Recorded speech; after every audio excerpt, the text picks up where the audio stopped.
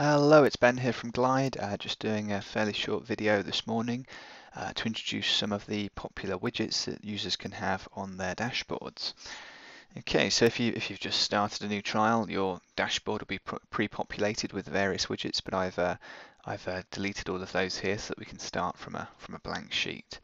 So to add a widget, first you need to be on a dashboard. Obviously, each user has their own dashboard, so they can go through this process separately, and you can set up as many dashboards as you like. So when you're on the dashboard that you want to add the widget to, just click the plus icon towards the top. Okay, so the first one to take a look at is at a glance. Now before I hit add widget, you just choose left or right to decide what side of the dashboard you want the widget to go on. So let's add that to the left. So at a glance simply gives you a summary of your system really. So we have 10 systems in the template here.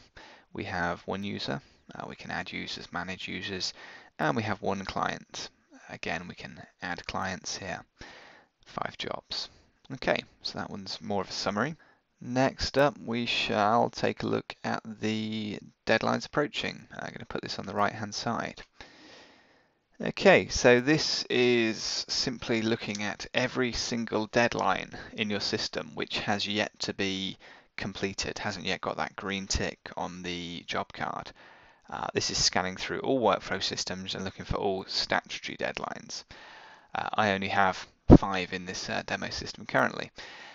If you were to have more, fairly easy to expand the size of the deadline widget using the plus and minus icon. And if you have lots of results, it'll obviously keep the widget fairly small, and you can scroll through by hitting previous and next. A couple of other things to point out. Obviously, we've got client name, got a deadline description here, have period end, and we have the deadline date.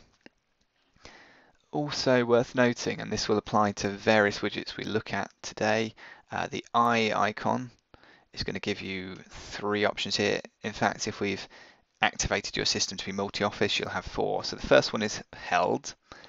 So what this will do is it will filter down this results literally to jobs that you are holding. So just to confirm, if we jump onto a job here, so this is the annual return job card, you'll see that the initials here represent the current holder of the workflow. And in different videos you can find out how to have that automatically passed around between the office, but only one person will hold the job, but one person will always hold the job. So if you want your widget to be looking at ones you're holding, then filter it to held. Next option is linked. So this will again filter down the results, but it will filter it down to any clients that you are in any way linked to. So if we were to have a look at a client card, this would be where, for example, you're set up as the partner, as the manager, or as any staff position on any of the workflow tabs. So for example, the regular staff member on any of the workflow systems, or indeed where you are the current holder of the workflow. So that's going to be relevant where you might be in charge of a portfolio of clients and you're not necessarily holding all the workflows, but you obviously want to be made aware of any approaching deadlines on your portfolio of clients. Final one, perhaps for the office manager or partner overseeing the whole operation, is overall, and that will be all of your deadlines. So that's the upcoming deadlines. Next up we have a similar concept, targets approaching. Let's add that one. Okay. So targets, again, these will be explained in detail on a separate video, but suffice to say that if you have service level aspirations, such as turning jobs around in 30 days or 20 days after this or that has happened, these are very easy to set up within your workflows. I currently have 0 targets, so first of all I'm going to jump back to an accounts job because I think I have this workflow set up to trigger a target when the information's received. So books and records received, yeah, so that has been recorded on the 15th of May and I've got an automatic target to get the accounts out in 30 days time. So coming back to here, we'll see how the targets work. So now we're very much not worried about deadlines, we're concerned more with service level. So again, we have the client name, we have the kind of relevant system we're talking about, which stage the target is on, and the fact that we've got 30 days to go. Now, this is just to kind of go into a little bit more detail about how we get the choose the target. Let's put a couple onto a different job. So we have this annual return job. So let's say that we want to, we're going to manually just put in a target here. Let's say that we want to, what day is it today? 15th of May. We want to have these out by the 19th of May. So coming onto the widget, we can see that we've got 4 days to go on that one. It's gone red because it's getting fairly close. Now, if I jump back to this job, I could put a target in, say I want them submitted to Companies House by the 31st of May. Now that should have no impact on the widget, because what we can see is that it's looking through all of the targets and picking out the most urgent one. Okay, so coming back, if I now say, okay, I've sent it to the client and it's been approved, we should now find that because we've completed that stage, it is now focusing on the 31st of May, which it is. So it's now changed to say, okay, you've got 16 days to go. So that's how that one works. Also, if you had any info points with, so I don't sure that we have any set up on the templates. Let's take a little look. Okay, so info points down here. I haven't got any of these set up with a target, but obviously you can have any date points you like down here with a target, and they would also be included in that widget. So same applies in terms of the filter, held, linked, office overall. Same applies with expanding the widget and cycling through the widget. So that's the upcoming targets. Next, we're going to take a look at jobs held. This is really useful actually for people that are really working through different files, have perhaps 6 or 7 accounts files on their shelf, maybe a few annual returns in their email inbox. This is a great way to keep tabs on what you should be doing. We've got 2 options here. We've got jobs held with a target. I mean, this obviously the latter sounds a little bit more interesting, so we'll talk through that one. And here we go. So I'm logged in as Ben N, and this job is currently held by Ben N. So that provides something in the widget there. So just to confirm, whereas up here we had a filter to go down to held, this widget is all about the jobs you hold. They're only going to appear in here if you are the current holder. So this will show every single job that the user logged in is holding, and it will show the target. So it's very much listing what should be done and giving an indication of the priority. Now worth noting that the super user in the system configuration can set the stages that they wish to appear in here. So for example, if you have a first stage on your tax returns that's simply, when you create a few hundred tax returns on the 6th of April and your first stage is to get in touch with the client, you would be able to exclude that to avoid this widget becoming really big. So you can focus in on the action stages. Okay, next up, put this on the right hand side, we have the system summary. So this one is much more of an overview, so we can see for all of our systems how many jobs we have, how many are not started, how many are in progress, how many are complete. Fairly straightforward one there.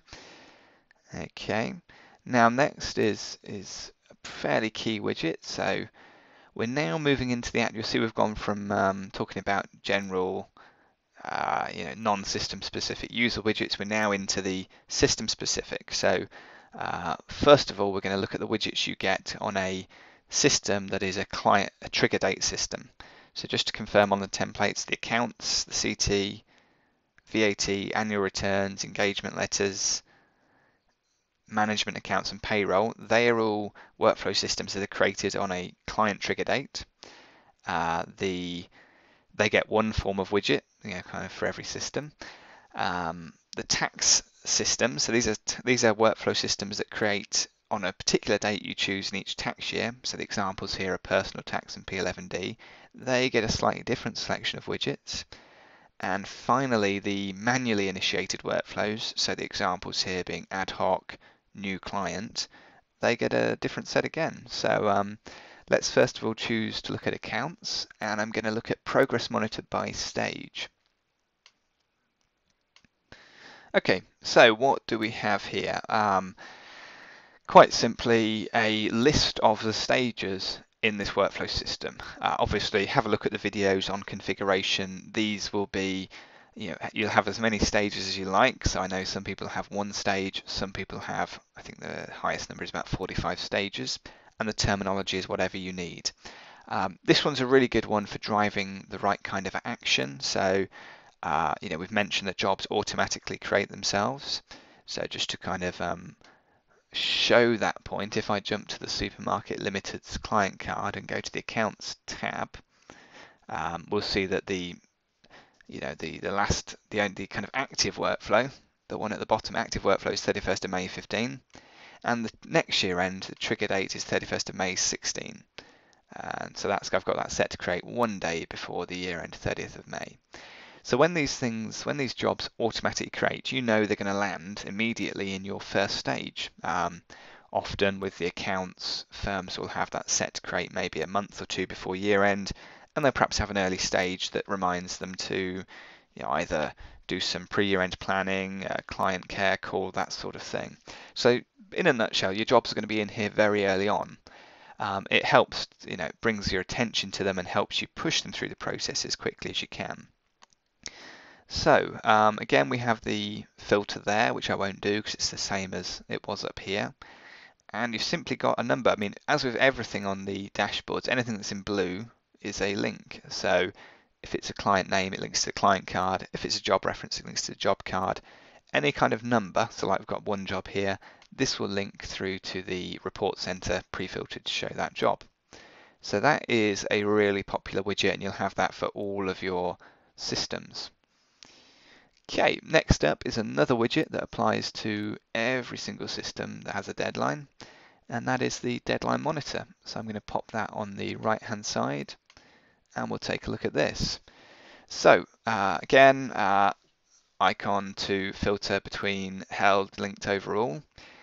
The Accounts and CT system has 3 deadlines, so it's when your accounts are due at Companies House, when the CT payment is due, and when the CT return is due. And this is almost very similar to this one at the top. It's going to just cycle through and pick out any deadlines. So obviously your jobs create, perhaps before the year end, they sit in this stage, you push them through. You're probably going to be getting things done with this visual aid much earlier than the deadline. But if you do get close, they're all going to sit in 60 plus days. That means it's 60 days or more till the deadline. If you get close and you haven't got that green tick on the deadline, it will start to very visibly appear in here and then in here and then in here, and hopefully none of them become late. So that is a really useful one. Again, this is focused on deadlines. Take a look at the Workflow Basics video to see the difference between deadlines and targets. So that is another good one. I'm just going to show you finally a widget from a tax system, so personal tax. So again, deadline monitors as before. Let's take a look at the completion status table. So the nice thing about a tax year is that we obviously know that for the year to say 5th of April 15, which is what this year is looking at, every workflow will exist on the day you create it. So we can show in percentage terms how well you're doing. So not too much data here to kind of show this off, but we've got one job in progress, which is 100%. You can imagine this gets useful around kind of November, December, when you need to see your jobs pushing through towards the latter stages. I mean, just to confirm on the personal tax, you can also have that in graph format as well. Okay, those are the key basic widgets that I wanted to look at. There are some more advanced ones which become available when you've set up things like targets, so that you can keep an eye on your turnaround. But I think that concludes this video. Thank you.